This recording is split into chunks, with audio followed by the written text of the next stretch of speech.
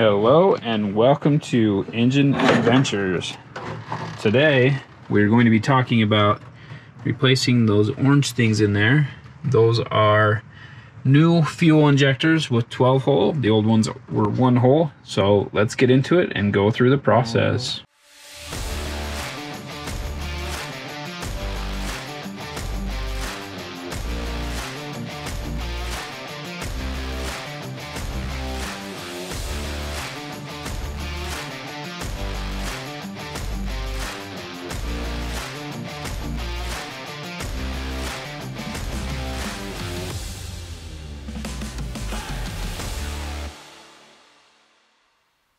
Alright, we're going to do a cold start on the Cherokee. It's not that cold out today, 27, but this is before replacing the injector. So the current injectors have 1 hole. I'm going to replace it with, I believe, 12 hole injectors. And I just wanted to see the cold start, how long it takes to start, but also it would occasionally have a little bit of a stutter. So let's see if we can pick that up.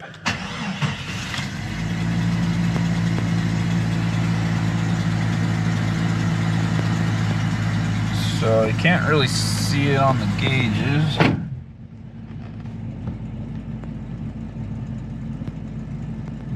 Very well. I can see it move just barely and I can feel it. I don't know if you're able to see that on camera at all, but anyway, so it does have just a slight stutter there. It's nothing crazy, nothing too bad. This Jeep's been really well taken care of. Lots of injector cleaners been run through it, you know, every like 7,000 miles or something for the first 150,000 miles of its life. So the injectors are, I imagine, not too bad, but I'm curious to see what the 12 hole does to make a difference. And right now it's showing 17.6 average MPG, and we'll see if we can do better than that with the 12 hole. Again, we're in 4-wheel drive full time.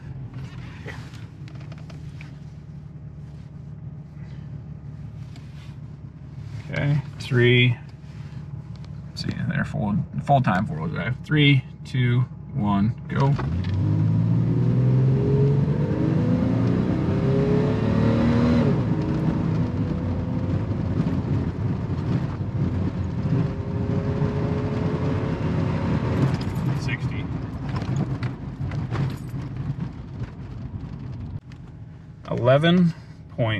.04 seconds.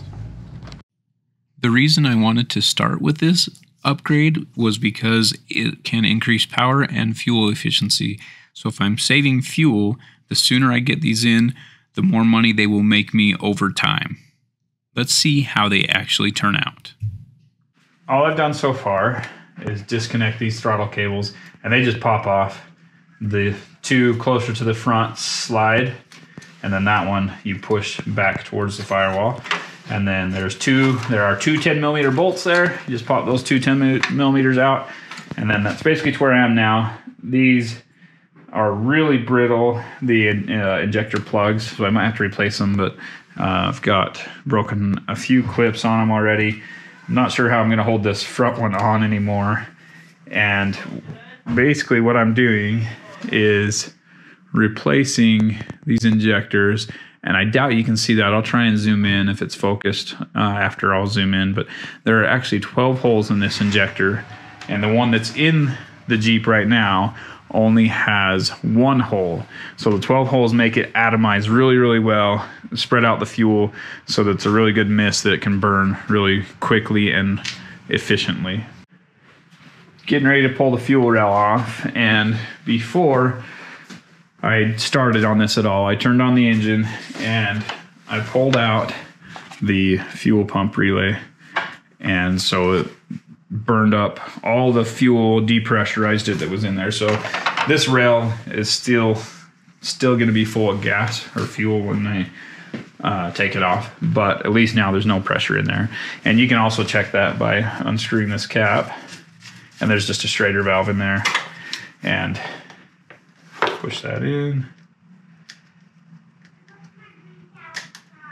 and just a couple of drips, but no real pressure. There we go. So there's no real pressure in there at all. Just a couple drips came out. So that way you have depressurized, and then you can just pop the fuel rail off and have a gas can handy where you can dump all the fuel in. And, all right, to get this fuel rail off, you have 4 bolts, and 2 of them are bolts and 2 of them are nuts actually. And you need a deep socket to get to the nuts. And or a open end wrench, but apparently my open end wrench that's 10 millimeter is actually smaller than that, so it doesn't actually fit on them. So normally I just try and put the nuts back on the stud, and where I can't, I have this magnetic dish that will hold it in there so it doesn't get away from me. And I usually put this somewhere magnetic in the engine bay where I can have it stay in place. And there on the front, the whole stud came out as well. So I'll double up the nuts to put those in, make sure that I get them in all the way. Dad? Yeah. I got scraped. Oh, you're okay though. That sucks, but you're okay. He's a bit too wild. Is he too wild? Mm-hmm. Yeah. It was been fun playing with him. Yeah, he's super fun to play with, but he can be a little rough sometimes, huh? Little wild. Yeah. Dad? Yep. I think Randy feels bad that he's been too wild. Maybe he does, huh? Eyes. Oh, cute puppy eyes. He just wants someone to play with him. Yep. It's okay, Randy. All right, so that pops off and it's actually retained here, which is really nice. So then you can grab the right fuel line tool. So I have a bunch here, and we just find the one that we can fit on there that fits inside and pop that off. And that might be just barely too big, so go next one down. And this is 9.5 millimeter. Let's see if that one, there we go.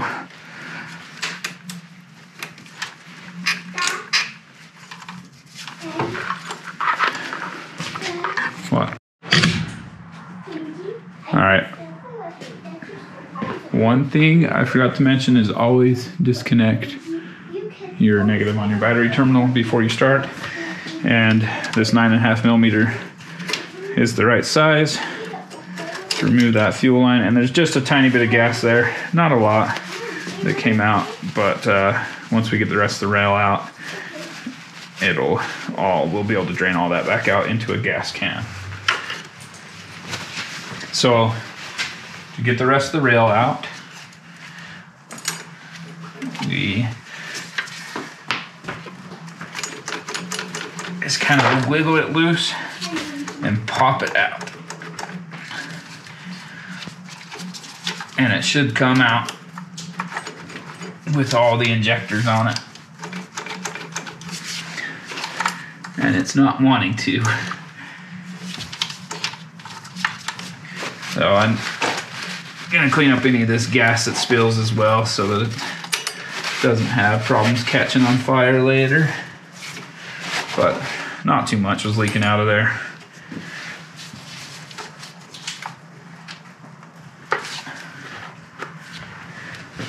Alright, so this is being pretty stubborn. So I'm just going to grab pry bar here, gently pry all of these out. Dad, can I get the toy to play with Ranger? Yes. Okay. I'll get it from inside.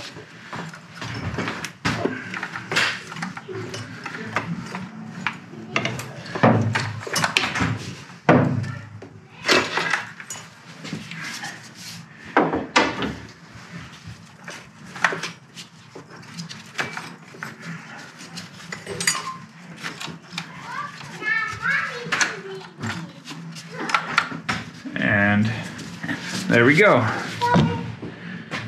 I'll be back. Oh boy, you want this? Do you? Oh boy, I got a toy. Oh my. Can you go out to the grass with him? Yeah. He's so strong, huh? You can go play with him on the grass. All right, you can see here, there's a difference between these two, and the O-ring came off of that one.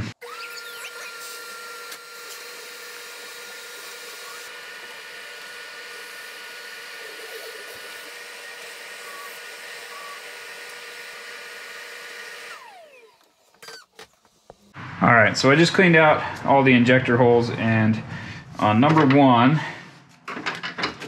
it was this O-ring right here had completely rotted away, and it was just sitting there on the top of the manifold, whatever, just in crumbles. So that's why I started vacuuming it, but turns out that it was a good idea because there was a lot of junk in all of them.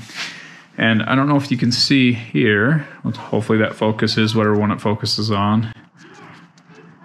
We can hopefully get that, but there's only one hole in this injector. So we'll go ahead and switch it out, and I'll show you when I have all 6 of the new ones in there. So to pop these injectors off, they just have these clips right here, and they actually rotate around with the injector. You can see that moves. And you just grab a screwdriver, it will go flying, and it's probably easier to do it from here on the back, but that's gonna send it flying. So you pop that under there, and that's actually not too bad, at least on that first one. So that was probably off camera. Let me get one more right here. And you just do that for all 6 of them. All right, I have all of the injectors out, as you can see, and there are 2 schools of thought. One of them is put the new injectors in here, in the rail, or put the new injectors in the manifold. I'm gonna do them in the intake manifold first, and to do that, you want to just get some grease, whatever, it can be Vaseline, any type of grease, because if you don't, these O-rings will split very easily. And I'm just gonna do on the injector side, and you really don't need much. That's probably still too much, so not much at all. It just helps it slide in much easier. And so now I'll put that in. I'm just gonna start at the back. All right, I changed things around a little bit. The O-rings are much easier to put into the rail first, and then the clips that hold the injectors in place were also easier to put in without it being in the vehicle. So I did vacuum everything in there, try to keep it all as clean as I possibly can. Let's see if we can do this without contaminating the intake at all.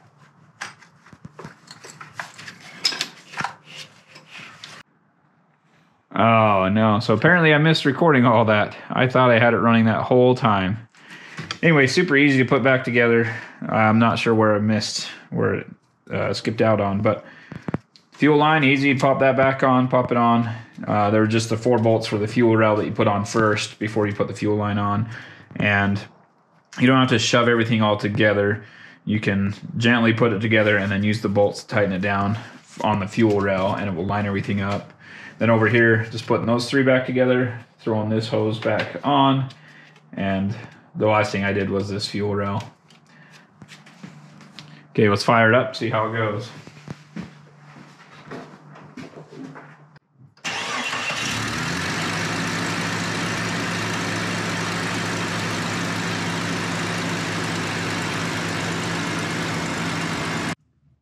All right, it's a little bit colder this time. I think it was 27 on the last cold start. And I actually had a couple days where I started it, well, one other day where I started it, and it actually struggled a little bit. So now with the new injectors, I'm curious to see if there's any difference. So here we go.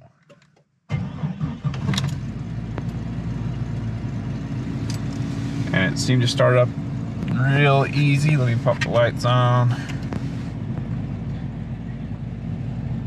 You can probably still see the RPM bouncing just a hair, but it seems just slightly smoother. I wouldn't say it's a huge improvement with the new injectors, but yeah, I can still feel it occasionally. Seem like it's missing, or it's a tiny bit rough still on occasion. Maybe it's a tiny bit better. I don't know. It seems pretty similar to me so far. So the next thing is we're going to reset our fuel mileage here. Oh, hit them both to reset. There we go. There we go. So now our fuel mileage is reset. We were at 17.5 before. We'll see if these new injectors do any better over the next few weeks. All right, gonna do the 0 to 60 here. We're in all-wheel drive, just like last time. The part-time or full-time four-wheel drive. Sorry. 3, 2, 1, go.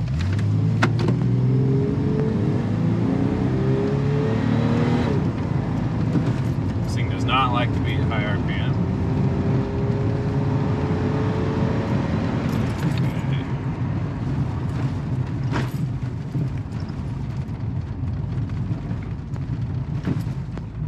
If I can find my phone.